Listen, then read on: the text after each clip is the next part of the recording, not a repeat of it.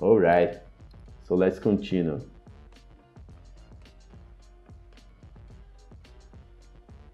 All right, the next step here is to actually set the face, because right now we only have an array. So I'm going to use another function called setFaces that I'm going to create, and this setFaces gets this array we just created. Okay, I'm going to create up here so it's easier for us to see.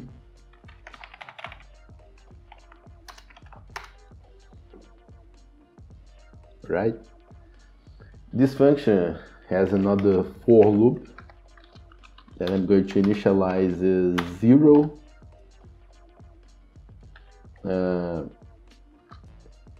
and I will be smaller than the max index. Yeah. In this case, I'm going to do a thing here so it can be consistent. I'm going to pass the max index variable there. Okay, so here I'm going to write max e++. All right, curly braces. I'm going to create a var called card. It's equal to the deck move clip dot get child add. If you are coming from an action script 3 background, you may already be familiar with this function. What it does is to get a display object and return it for us. If it was ActionScript, we would have to say as move clip, but this is JavaScript, we don't need to do this. I'm going to assign a dynamic variable property to the card variable called I, so I can identify this later. I'm going to give it a name, and this part is important. The name of my class will be card plus array I plus I modulus operator 2. Okay, and I'm going to wrap these two values in a string constructor to make sure everything will be correct with just strings. Why is this? I need to concatenate a prefix of card to the current value of the array I'm passing here. Remember, I have those randomized values. I need to get the current one and concatenate to my card string, and after that I need to get the current I value and get the reminder of division by 2. So what will happen is that when I is 0, I will get 0. When I is 1, I will get 1. When I is 2, I will get 0 again. And when I is 3, I will get 1 again. So I get this loop 0 1 0 1. The reason I'm doing this is because if I only put the index coming from the array, I will get duplicates. So for example, I will have card 5 and card 5 again, card 3 and card 3 again, but it will create a problem for me to reference them later. So to solve this, I'm assigning this numeric suffix. So we get card 5 0, card 5 1. Okay. All right. Continue here. We only have to assign a value for the text fields. So we finally have our cards correctly identified. To do this, I only need to get the value from the array. Okay, save this, export. Oh no, I don't want to cancel this. Alright, no errors. You see, I have my cards randomized the way we expect. I'm going to refresh here. You see, it works like a charm. Alright, going back to our code. Now that we have this array setups, I'm going to create a handler for a function. So now we finally have a way to click our cards, okay?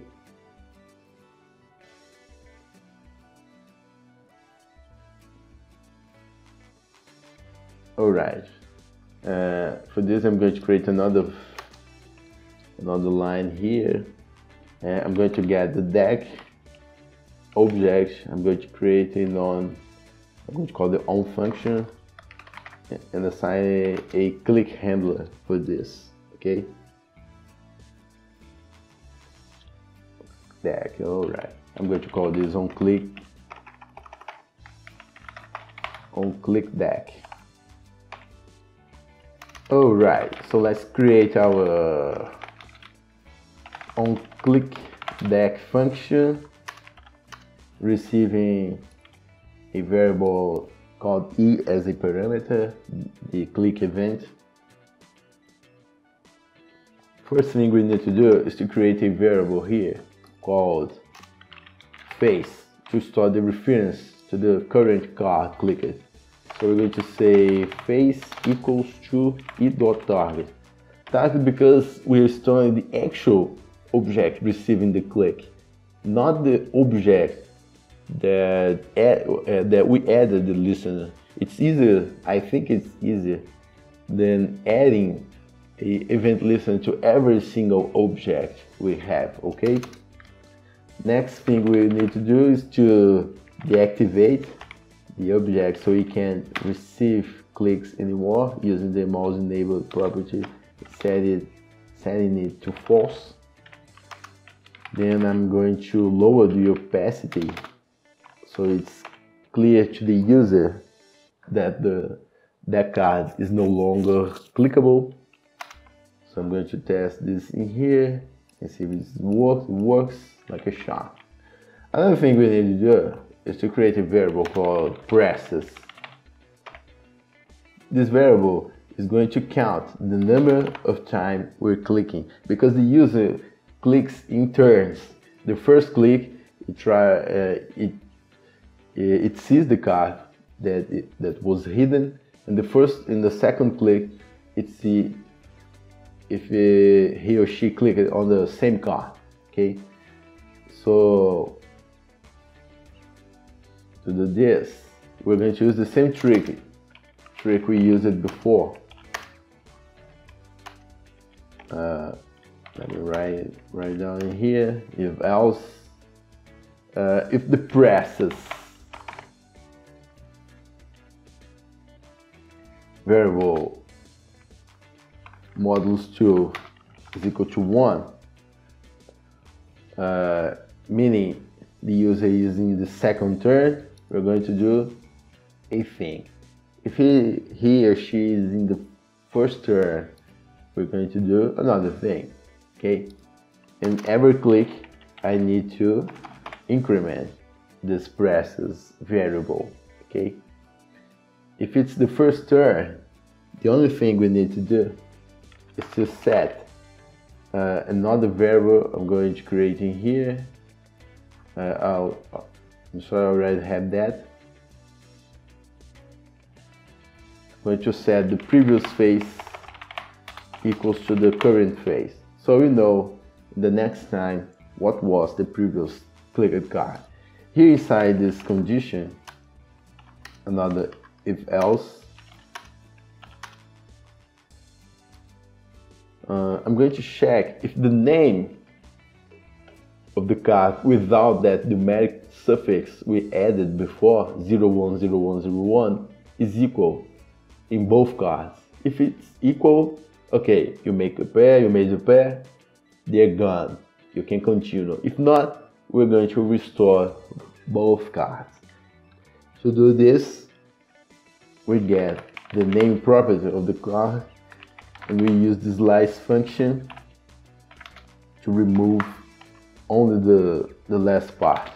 Okay, and we check if it's equal.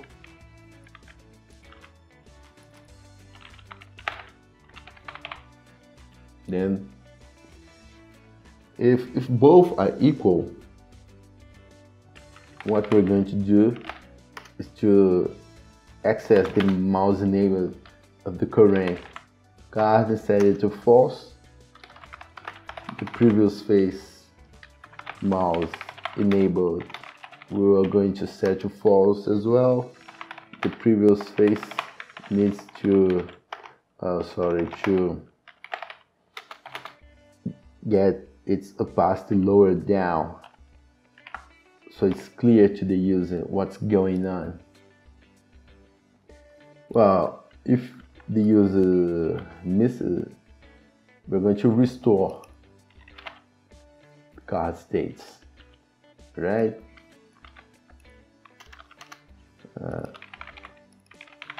Okay, all right.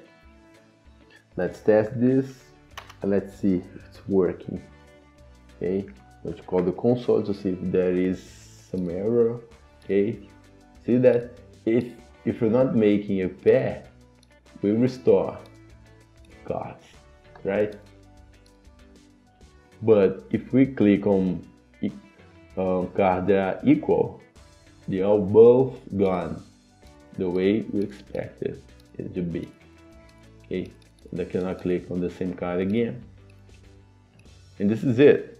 The basic mechanics for this game is working. Okay, let's try to make a pair. All right. Well, you don't need to see me winning this game, okay? Because it's just too easy. All right.